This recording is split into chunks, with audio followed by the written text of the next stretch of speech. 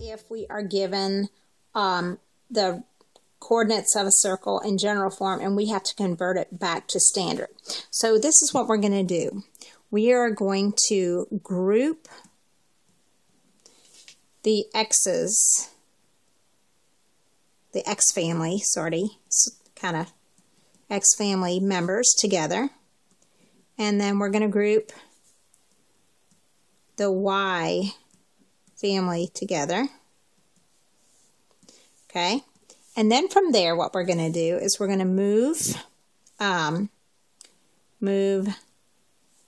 the constant, that's the number without a variable, right, to the right side of the equation. Okay, we're going to move it to the right side. Then we are going to complete the square for each x and y, for both x and y, and then we will factor to put it in, to change the form, to put it in that standard form.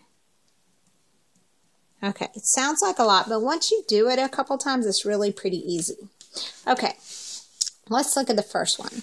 We're going to group our x's together and our y's together. So I'm going to put my x squared first, and then my negative 8x second. I don't have, then I'm going to do plus y squared, and I don't have a y value, so I'm just going to keep that as y, and then I'm going to move this 7 to the other side, so it's negative 7 over here. Okay, so I've grouped my x's together. Let's go back and look at the steps. I've grouped my x's together, I've grouped my y's together, and I've moved the constant to the right side. Now I need to complete the square for both x and y. Okay, so let's look at how to complete the square.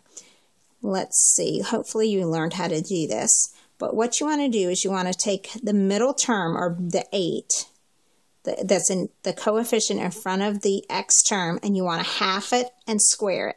So half of 8 is 4. 4 squared is 16. And that will complete the square for the x. The y doesn't have a constant, so we don't have to do anything to it. Okay, now what we just did is we added 16 to this equation. You can't just add 16 to the left side of an equation and still expect it to be an equation, so we have to add it to the right side. So we're going to add 16 to the right.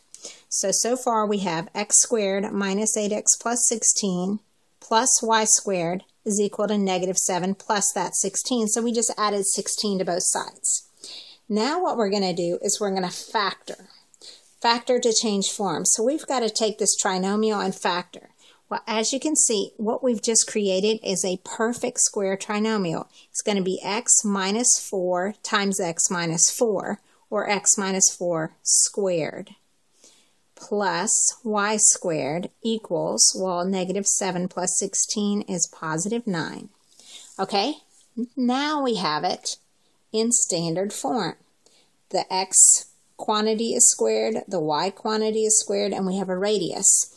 So our center is 4, 0, because there's nothing added to the y, and our radius is the square root of 9, which is 3. Okay, so that's how we do it. Now let's try it when we have a few more elements to work with. Okay, so number 9, we're going to put x squared plus 4x together plus y squared minus 6y, put the y parts together, is equal to, I'm going to move this 3 to the other side, so positive 3. Now we've got to complete the square.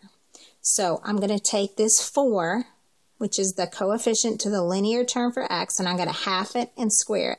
So I'm going to add 4 right here. But if I add 4 to the right, I have to add it, or I add it to the left, I have to add it to the right. So I'm going to add a 4 here. And now let's complete the square again, this time for the y. This time we have a linear term. So 6, half of 6 is 3. 3 squared is 9. So I'm going to add 9 to both sides.